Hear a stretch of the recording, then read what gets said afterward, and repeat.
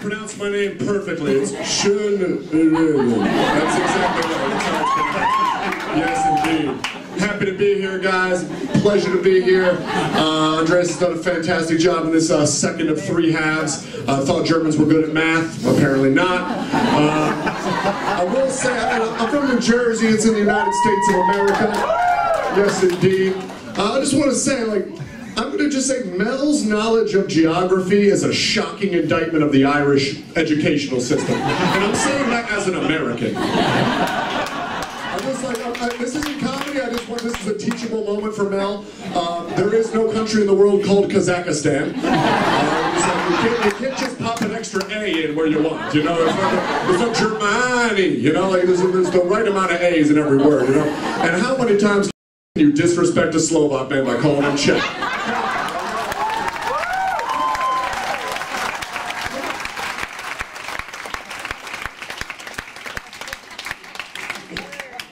When he met the girl from Bolivia, I thought his next question was going to be, which part of Mexico is that in? Oh man, it's great to be here. I live in Prague. I always appreciate coming to Germany. I love coming to Germany. I love coming to Munich. Coming to Munich, it answers an age-old question. What would Prague be like if there was never communism? You know, that's Munich. Because Prague has beautiful beer gardens. They're lovely, the beer is good, but there's no food. You know, so they haven't realized that they have food now. You know, just you have it, you can serve it, you know? I love Germany. I spent a lot of time in Coburg, up in Thuringia, because I got a buddy who was in the army there, in Vilsek. And, you know, he did a classic American army move.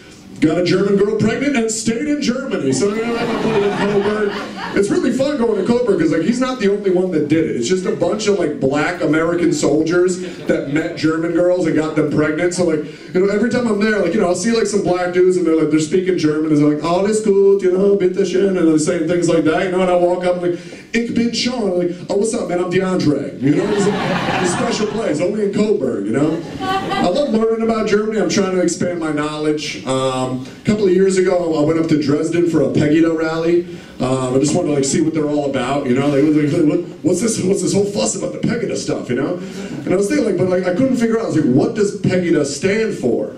But by the end of the rally, I figured it out. It's people from East Germany ignorantly demonizing Arabs. That's what Pegida stands for. Oh man. So guys, I'm a teacher. I'm a primary school teacher. I teach 5th graders. I teach 10-year-old kids. Yes, indeed. Yes, indeed. But the thing is, when you're a teacher in Prague, the level of English in the Czech Republic is not like it is in Germany. So when people are teachers in Prague, everyone assumes you're an English teacher. So when I say I'm a teacher in the Czech Republic, I have to give my entire professional history in 3 seconds before someone can kind of turn their head to the side and be like, an English teacher? And I was like, yeah, I'm a teacher. I started off in Newark, New Jersey, which is Diet Baghdad. I was teaching kids who were gang members that were incarcerated to reintegrate into the school system. Then I started teaching in a town called Boundbrook. I was teaching kids with bipolar disorder. Then I moved to Prague, started working at a shitty international school. Then I started working at a good public school. Then I moved to Mexico. And then I moved back to Prague. I'm a teacher, motherfucker.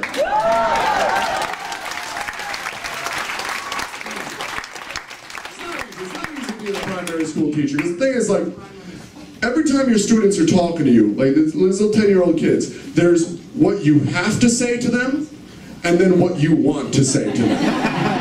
You know, some of the students are 10, and the boys always want to show you their little cards that they have. You know, they have the little cards they collect, they want to show me their cards. So some kid comes up, he's like, oh, check out my Pokemon card. I just got the new Pokemon card. And so what I have to say is oh wow, what a great Pokemon, Charmander, what a fucking great Pokemon that is, you know? What I want to say is, you got about 2 years before people start beating the shit out of you for playing with those things. So enjoy every moment, you know, enjoy every moment. You know, then fucking Bohuslav will come up and be like, I got a Fortnite card. Ooh, Fortnite. Fortnite, that video game makes me feel like an old man. Because I don't understand it. And I don't want to understand it because I hate it, and I don't need to understand it. And I was like, fuck your Fortnite, Bohuslav, fuck it! Oh. So they want to show me their soccer cards. Because I will not say football yet, I haven't been in Europe long enough, it's soccer. Oh, I just got this Cristiano Ronaldo card. He has a lot of rape allegations against him, one of them is credible, find a better role model, you know, that's what I want to say. My girls, my female students always want to show me their drawings, you know? They'll run up and oh, Mr. Reardon, look at my drawing. I'm like, oh my God, Anichka, that's such a beautiful dog. She's like, it's a horse. I was like, you're not that good at drawing. Like, no, sorry, I'm sorry, I just, my contact was a little blurry there. It's a beautiful pony. She's like, it's an adult horse. Anichka, you have other skills, all right? This isn't one of them. Like, oh, it's hard, because like, when kids are 10, they're old enough to listen to really shitty music, but they're not old enough for me to tell them what they should listen to. You know, because they just listen to basically like trap music, you know, like trap hip hop, which sounds the exact same in every language. It's like, it's the same in every language. You check, it sounds uglier, but like it's the same in every language. Like, so I can tell them like, oh, that's not a very good song. But what I can't say is, you motherfuckers need to start listening to Tupac. Like I was doing it 10 years old. Grow your ass up. You don't even know who Biggie is. It's hard, guys. Another hard thing about being a teacher is parent meetings. I've been a teacher in a few countries. I've been a teacher in the United States, in Spain, in Mexico, and in the Czech Republic. And they're all different. Like, in the US, I'm from New Jersey. New Jersey is 21% of the population is immigrants. So every time you have a parent meeting, generally the parents are from another place. And when a kid fucks up, the parent meeting is basically the father threatening to send the kid back to whatever country they're from. And it always involves a field somewhere, you know? Just like, yeah, you know, so, you know, John threw a pencil across the room and hit a girl in the head. He's like, I'm gonna send you back to the goddamn field. He's like, Dad, you're from Toronto. He's like, I'll find a fucking field, you know? But Spain, parent meetings were a little different. You know, we'd have a parent meeting at 10 o'clock in the morning. We'd start promptly at 11:30. Talk for about 10 minutes, then have a 2-hour break that lasted the rest of the day. You know, it's just a little different.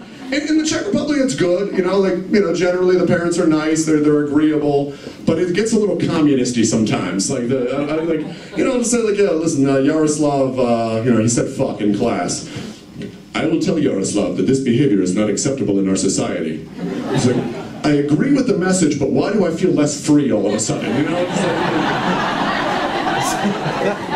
whereas in Mexico, the parent meetings, it's like a telenovela, you know? Mrs. Santiago Gomez Ortiz Sanchez. Rodrigo drew a penis on his desk. Hey guys! What have I done to you? To deserve the son who draws penises on beds! Why? My God, never did it right! It's different, you know, it's different. But the hardest thing about being a primary school teacher is Monday morning. Because on Monday morning, the kids are going to tell you what they did over the weekend.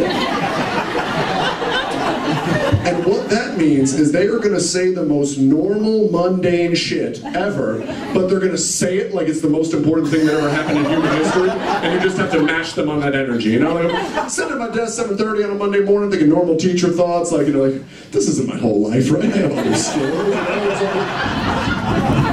Anichka comes up, she's like, Mr. Reardon, you're not going to believe what happened to me this weekend. I'm like, what happened? She's like, I saw a brown dog. Oh shit, a brown one? Damn, I see black dogs, striped dogs, spotted dogs, everything but brown dogs? Brown dogs are my shit. That's what's up, Anichka. Hell yeah. Woo. Back to my desk, normal Czech public school teacher thoughts, going through the history textbook, Vratislav the First, Vratislav the Second. But first, what the fuck is Vratislav? And fucking Jan comes up. Jan's like, whoa, Mr. Reardon, you are not gonna fucking believe what happened to me on Saturday. I'm like, watch your mouth, Jan. What happened on Saturday? He's like, I went to my friend's birthday party. So, are you fucking kidding me? Your friend's birthday party? What? Your friend is still, he keeps living. He's still alive. Fuck yeah, Jan. Woo. Good shit, baby. Sit down. Woo. Back to my desk, opening my science textbook. In the Czech Republic, you have to teach them about mushrooms. There are 7 pages about mushrooms.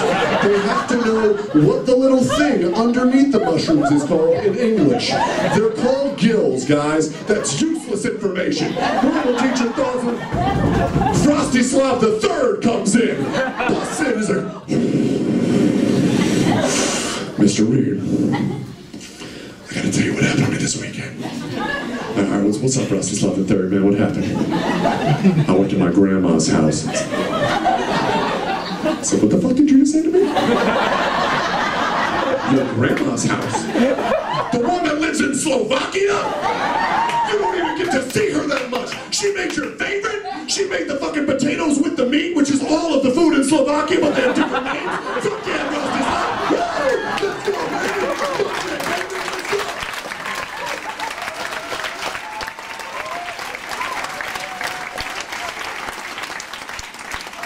So until they find me dead of a heart attack at about 7:45 on a Monday morning in Prague, you can find me doing comedy. My name is Sean Reed, and thank you very much.